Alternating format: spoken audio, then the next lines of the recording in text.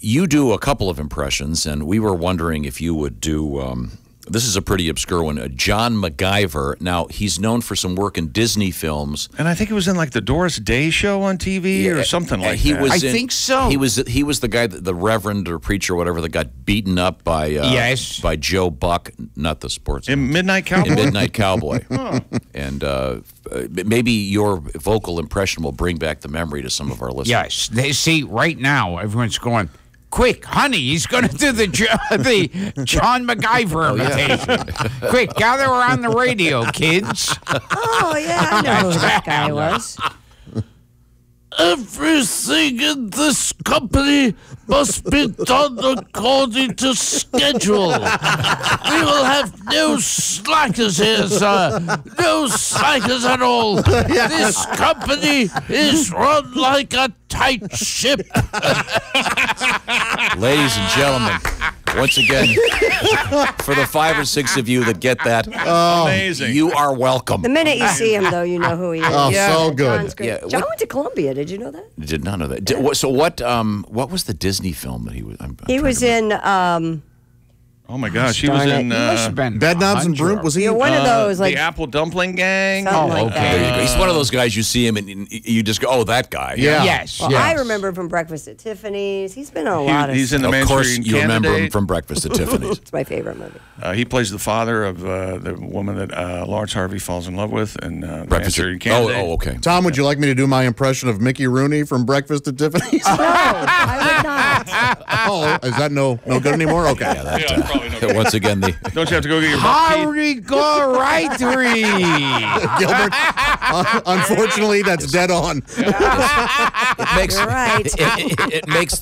it makes the Asian character in Mr. Magoo look not quite so racist. Oh, yes. That's how Oh, sad. that no good, Mr. Magoo. Can we do one more obscure impression? Yes.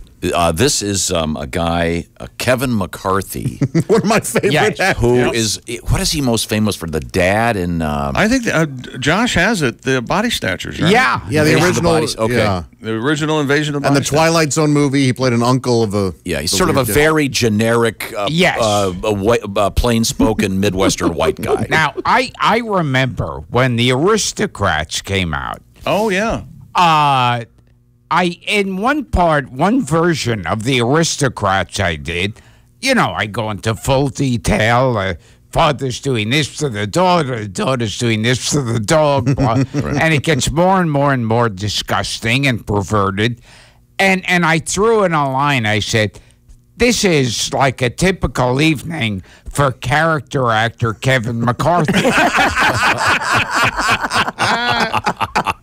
So at the time, a guy who worked on the Aristocrats was a friend of Kevin McCarthy, who was still alive at the time, and he was like 100.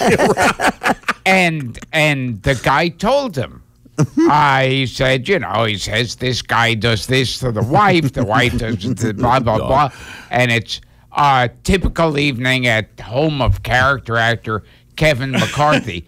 To which Kevin McCarthy goes, wow, that's offensive.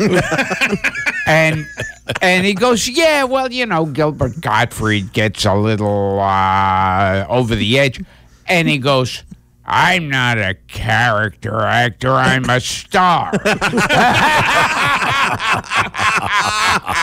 Ladies and gentlemen, Mr. Kevin McCarthy. And he was in a lot of movies. Oh, yeah.